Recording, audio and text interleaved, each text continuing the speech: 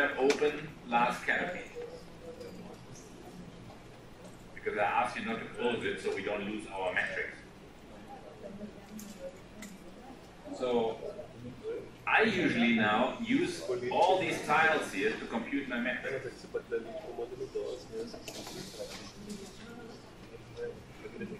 Maybe let's do both.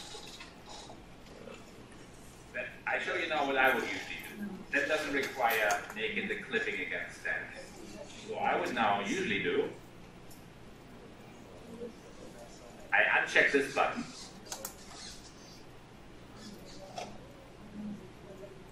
And I don't merge anymore. And now I pick a pixel size for my rasters. Which pixel size do you pick for your rasters usually? Usually set it to the same size of the sample plots, which were 400 square meters. So 20 meters. Yeah. It's very. No, we are in LAScanopy. I closed last grid. And these polygons that you see here, I'm not using them because I unchecked this button. They're just here, there because the visualization doesn't go away. What now happens, and we need to select a different output directory. For each of these rasters you see here, we can now create tiles metrics. For each of these tiles you see here, we now create the exact same metrics we created in all the plots. That of course includes the areas outside the stands, which is a bit of a wasted computation. But assuming you have a very large area, and most of that area is stand, the amount of basic computation is rather small. And the nice thing is now I can run on multiple cores again.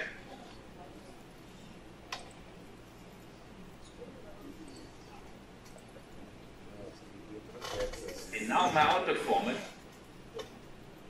I don't use CSV files, I produce rasters. My favorite rasters is the build format. It's a binary format that is more efficient than the ASC format. But if you want to look at it in a text editor, and these rasters are fairly small, the ASC format is actually also okay. Because we have 20 by 20 meter plots, and our tiles are 500 by 500 meters. That means 500 divided by 20 is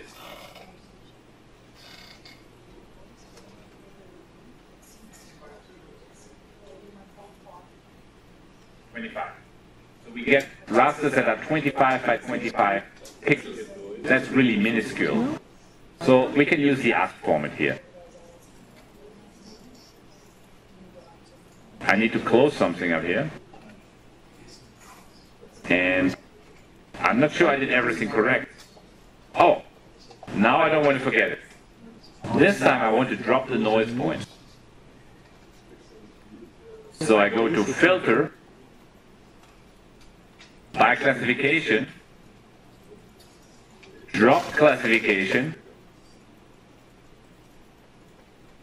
I was lucky that no noise points fell into any of the plots, but some noise points will fall somewhere into these cells. So I'm dropping the classification 7.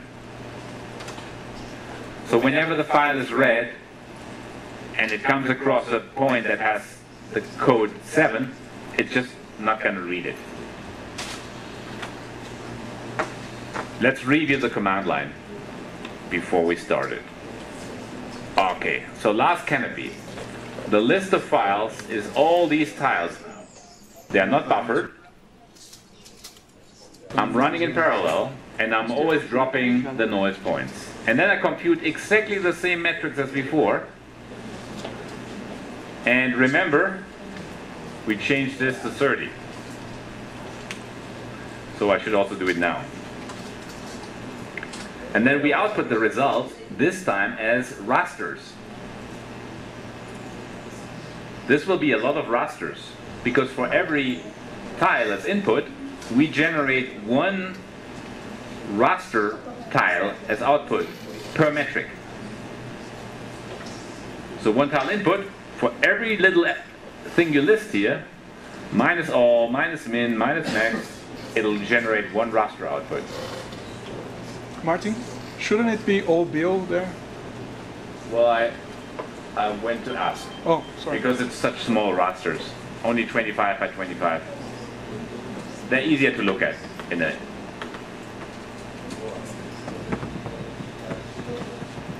Yeah, for this size, it hardly matters. Yeah, it would be nice also to see on the last view, but it's okay. Yeah, ask can. Oh, you can do that. Yeah. I thought That's why I choose it. I can do both. I can look at it. Bill and ASCII. Bill and ask. Okay. And DTM from Fusion.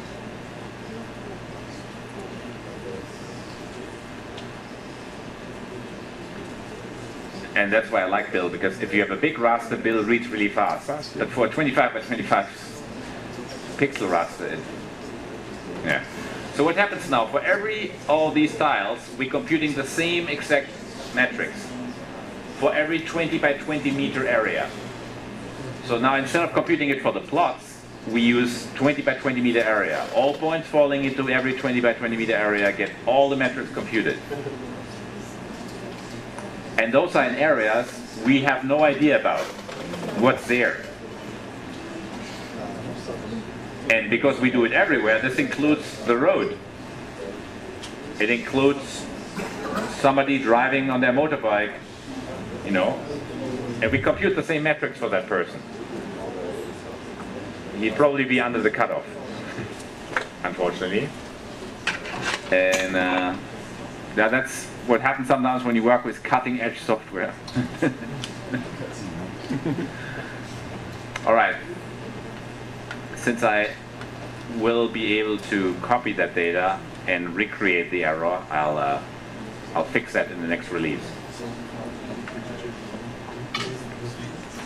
But let's see what we did get. So, because some of the files are now 0 in size, still, and that seems to tell me it failed at the beginning and not at the end. So these 0 files are where we didn't get any metrics, unfortunately.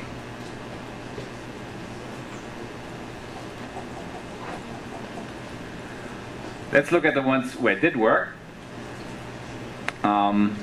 And you can open .asc files also with last view.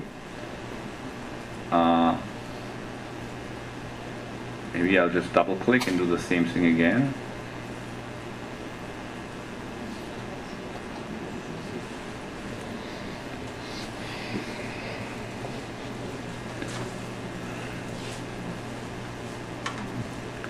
This seems to be a corner file. So here's, you can open these rasters with last view, and you need to press +++ a few times.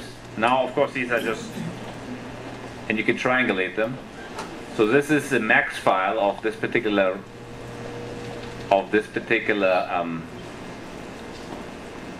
tile. Here's a P90. I press T to triangulate, and then you can also go to the visualizations with H. You know, you look at, looks like a fairly flat.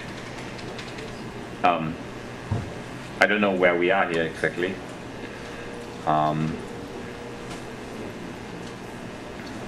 Let's look at some other files. A bit more interesting looking here.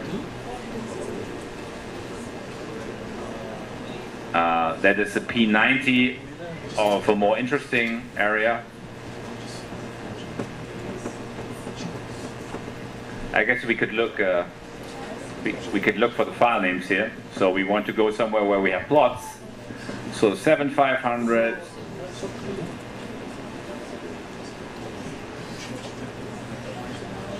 I'm looking here for a file where I have plots. 7500 and 9000. So hopefully this is one of the ones that work. 7500 and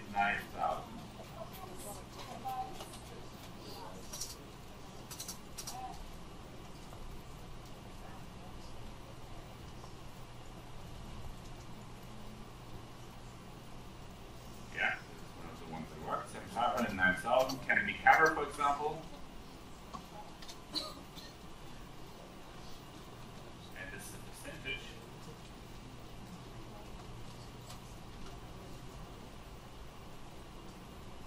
So I guess these plots are sort of at the edge of the forest, because I've seen the forest edge here. And now I can also inspect the values using I, because the Z value is now the canopy cover, 71%. So you see how it goes down on the edge, but also in the middle of the forest. There's maybe a road, or I don't know why the canopy cover is a little lower there.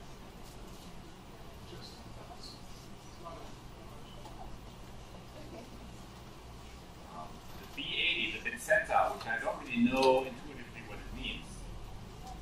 But that's the B80, this area.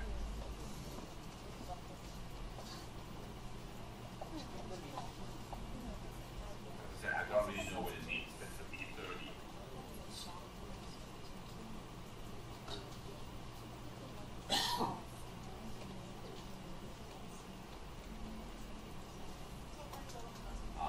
The average of all the heights above 2 meters. Very monotonous rows. Boring forest. Yeah, that's the number of points. Oh, that's really different in every cell. So we need to use the opening bracket to squish it down. You see, very different number of points in the different cells. So if you make your metrics dependent on the absolute point count, not a good idea. You always want to use ratios that normalize it by the total point count, because the number of points is drastically different in the different cells. It has to do with the number of flight lines, overlaps, has to do with the turbulences during the flight.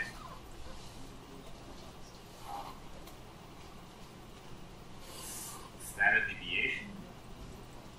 Oh, that's one of those zero, right?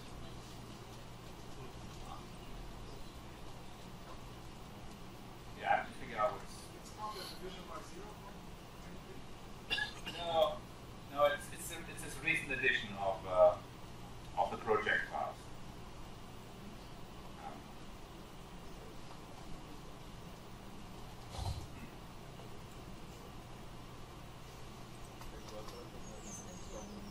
Yeah, I'll have to figure that out.